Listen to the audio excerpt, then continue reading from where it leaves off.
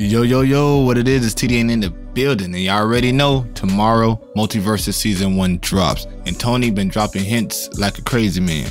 So last night he dropped on Twitter who likes bow and arrows. That could be one of two people in my opinion, or it could probably be three. The people that I really think it would actually be is either Legolas or Green Arrow. It can also be Gizmo because we know we've been getting a lot of leaks about him. Who knows?